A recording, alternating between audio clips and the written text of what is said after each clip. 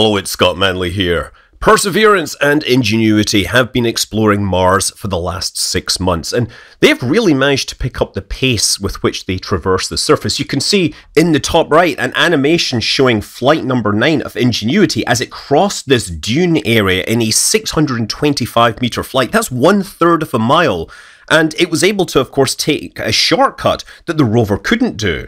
And the rover, meanwhile, has engaged its own automatic navigation capabilities. It has an onboard image processor that can do stereographic image processing to pull out hazards. And I think one of the best examples of this is this sequence here, showing the rover carefully negotiating its way across the surface and avoiding hitting Ingenuity, which was on the left side of the image there for a moment. And these are obviously great technologies which help with the mission, but the mission itself is about doing geology on Mars.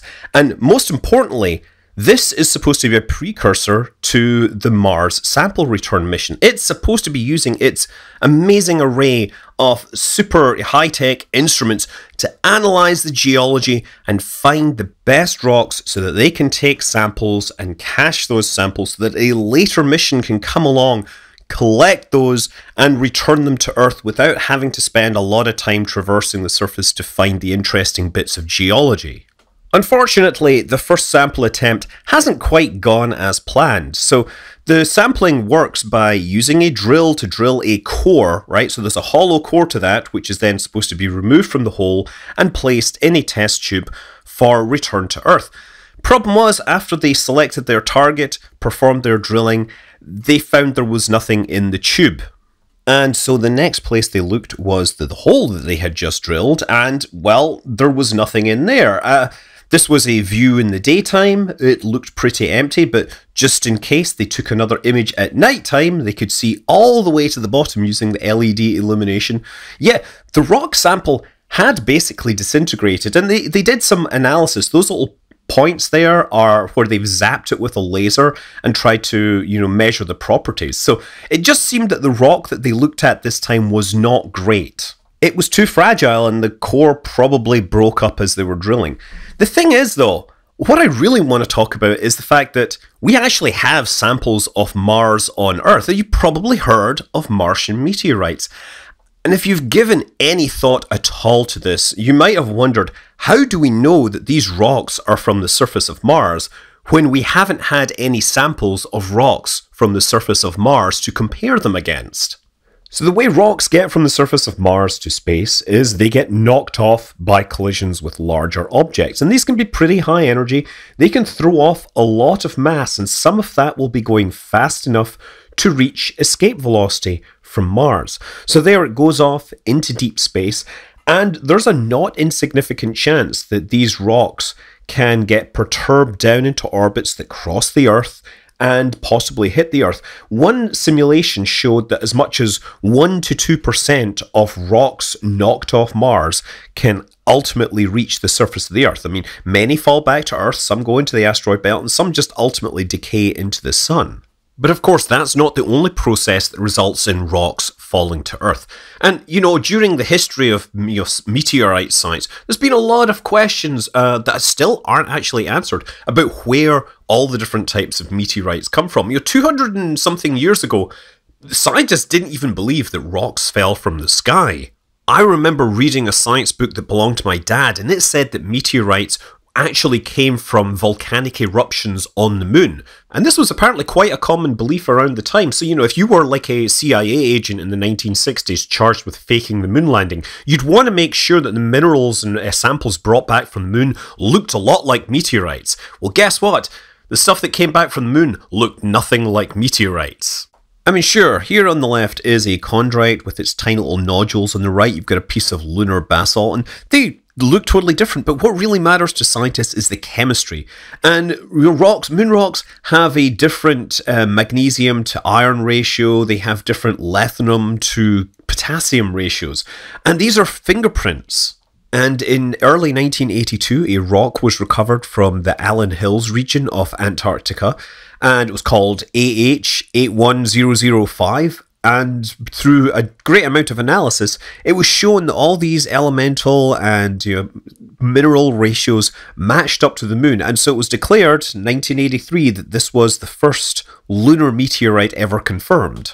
And indeed, if you want to own a piece of the moon, you pretty much have to have got it from a meteorite, because the Apollo samples aren't supposed to be distributed to private owners, and neither have the samples from the Luna missions.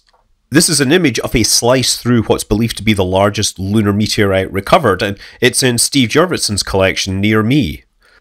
But for Mars, the situation is different. We haven't had that sample come back, and a lot of this kind of work that is needed to identify these really small, chemical composition cues are things that need to be done in a lab. We've sent spacecraft with amazing scientific instruments that have bombarded the rocks with radiation and got all sorts of interesting spectra. They've vaporized the rock and looked at the light coming off of it. And all of these are great. But it was a much more low-tech instrument flown back in the Vikings in the 1970s, which have given us the scientific cues that let us link these rocks on Earth back to the surface of Mars. But long before the link to Mars was established, it was very clear that there were these groups of meteorites which were very different from others. And one of the things that meteorite scientists do is they try to classify meteorites into different groups based upon their properties, based upon their chemistry. And this is supposed to be an indicator of a common origin. And so right down the bottom of this table, we have three types of meteorites. And they're all named after where they were originally found. There's the Shergottites, which were found in Shergotti in India. They are the Naklites, which are from the Nakla meteorite found, I believe, in North Africa, in Egypt. And then there's the Chassignites, found in Chassigny in France. I probably mispronounced that. And to be clear, these are just where the first example was found. Later examples would be put in this group, even if they were found elsewhere in the world. One of the most striking things about these meteorites was their age. So geology has some standard tools for measuring the age of volcanic rock. That is the age at which the rock went from a liquid to a solid. And when that happens, it freezes elements and their isotopes in, and the changes that happen due to radioactivity can be used to date the rock. One obvious example is uranium-lead dating, where you have zircon, which is a mineral, and it will incorporate uranium into its structure. It won't exclude it, but it will stop lead getting in there. So if you find lead in a zircon crystal, it has to have come from the radioactive decay of something else. And you can look at the two isotopes of uranium that decay to it, uranium-238 and 235, and they have different decay paths that take different times. So you can actually use this to pretty accurately gauge the time of solidification of any rock. And uranium-lead is just one of many different dating mechanisms, and you can use them all and cross-correlate between them to get pretty accurate ages. So for regular meteorites, most of those date to about 4.5 billion years ago during the formation of the solar system. The rocks that have come from Mars have dates that are much more recent. I believe the Naklites have dates of about 1.4 billion years ago, and the Shergottites are like 100 million years ago. So these strange meteorites must have come from a body which was geologically active for billions of years, something the size of a planet. But the real proof comes from something that happened during the impact. In this big impact, the energy causes the material to get thrown off, but it also heats the material, and you get glasses formed near the surface. And in these glasses, you can get tiny gas bubbles trapping the atmosphere of Mars. And when scientists used their labs to analyze these really tiny quantities of gas which were trapped in these meteorites during this fury of their expulsion from the planet, they found that the ratio of gases, and very specifically the noble gases, exactly matched those that were observed by Viking back in the 1970s. And so when Mars Science Laboratory, also known as Curiosity, went back to Mars, it included the instrumentation to perform new analyses of all this data. And not only did it confirm all this, but it also found periodic variations in methane and other sorts of interesting, mysteries, which we would really like the answers to. Now, this sort of detailed isotopic analysis on the meteorites also gives us all sorts of other information. So we figure out when they formed geologically. We know now that they come from Mars, but you know what? In moving from Earth to Mars, they spent a certain amount of time in space. And space can be quite a harsh environment. Those cosmic rays are coming in and they can actually shatter some of these molecules. They can create spallation elements, as we call them. And by measuring the formation of spallation elements, you can in turn figure out how long an object spent in space. And because all the objects, all the meteorites, are relatively recent arrivals to Earth, this means we've actually been able to date when these things were knocked off of Mars. And this table just shows you several clusterings which were observed. There was a bunch of naclites with an age of 10.8 million years. There's basaltic shergottites, 2.4 million years. These are all rocks that came from the same impact and were thrown out into space at the same time, and they've arrived at Earth roughly at the same time so they can be discovered.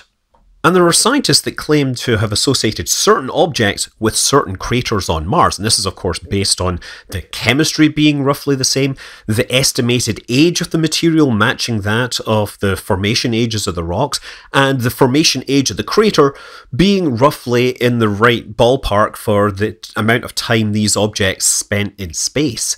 I mean, the evidence for this is pretty good, but we wouldn't really be able to confirm this unless we actually sent a rover or other spacecraft in there to get sampled. But I think perhaps the biggest stretch or leap in imagination is Martian fossils found in Martian meteorites. Was there life on Mars? There could well be. Is this an example of it? Well, there's a lot of other processes that have been found to explain things like this. This was found in another Allen Hills meteorite. It was AH84001. And there's been so much analysis done to this rock that we've found all sorts of clues that point one way or another, all sorts of evidence of biological material, although some of it may have come from its time spent on Earth. And I guess the best chance of resolving this argument is when we finally get samples back from Mars, perhaps a decade from now. Then we will be able to submit this material to the barrage of testing that we can on Earth, and hopefully we will find new clues to Mars' past, and possibly find that life is not as unique to the Earth as we have thought. I'm Scott Manley. Fly safe.